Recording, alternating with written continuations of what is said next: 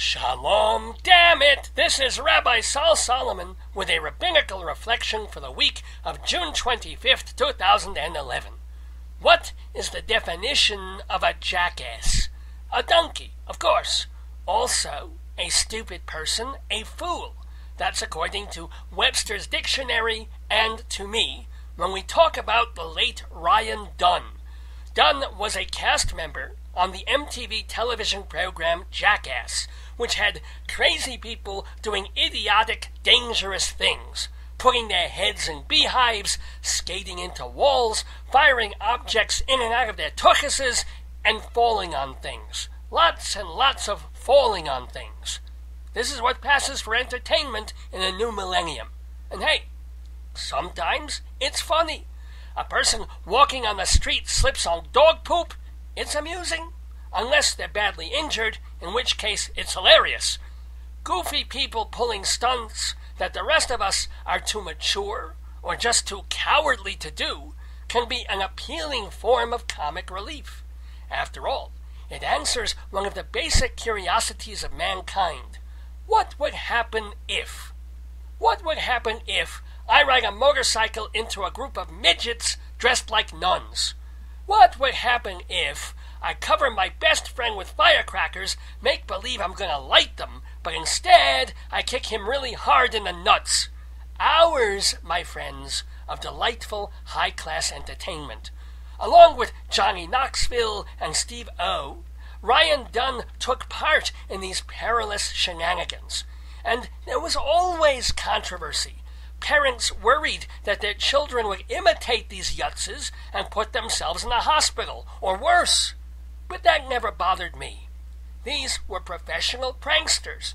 If they wanted to strap raw meat to their behinds while being dangled over a swamp full of alligators, who am I to judge?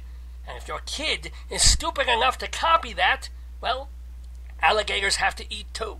So, if you want to hurt yourself or your willing accomplices, that's between you, your friends, and the guy holding the water cannon. But I call Ryan Dunn a jackass, and a putz, and a moron, and a bastard, because on the night of June 20th, he had enough drinks to befuddle Russia, and then climbed in his Porsche and started to drive. Eventually, his fancy car came to a stop. Unfortunately, it was in the middle of a tree. Police estimate the automobile had been going 130 miles an hour, and that Dunn's blood alcohol was more than twice the legal limit. And yet, a miracle occurred. Oh yes, Dunn and his friend in the passenger seat were both killed, but thank God they didn't kill anyone else. A car is a loaded weapon, especially if you're loaded. You're rich, you're famous, you think you can get away with anything, and you're going to live forever. Guess what? You're rich, you're famous, but if you have 3 Stolies and a whiskey sour when you get behind the wheel, you will not live forever, nor will you deserve to. I don't care if you're Mel Gibson, or David Cassidy, or Gary Collins, or Lindsay Lohan, or Nicole Richie, or Rip Torn, or Rick Springfield, or the woman down the street with 3 kids and a percadang habit. If you're driving under the influence, you should be arrested for attempted homicide.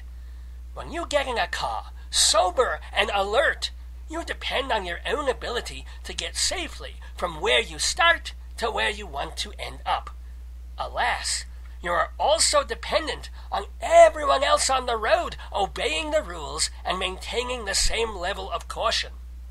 These include schmucks on their cell phones, women doing their makeup in the rearview mirror, idiots on bicycles who think the road is their own personal video game, and the prick in the SUV who thinks a couple of beers won't affect him if he just drives a little more slowly. The only thing that shocks me about those drive-by shootings in LA is that they were done by gang members and not white-collar working stiffs just trying to get home without being cut off at 70 miles an hour by a Jeep Cherokee blaring Lynyrd Skynyrd.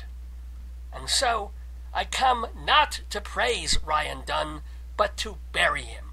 34 years old and a victim only of his own arrogance and negligence. When they put the word Jackass on his tombstone, his fans might take it one way, but anyone with a brain will know exactly what it means.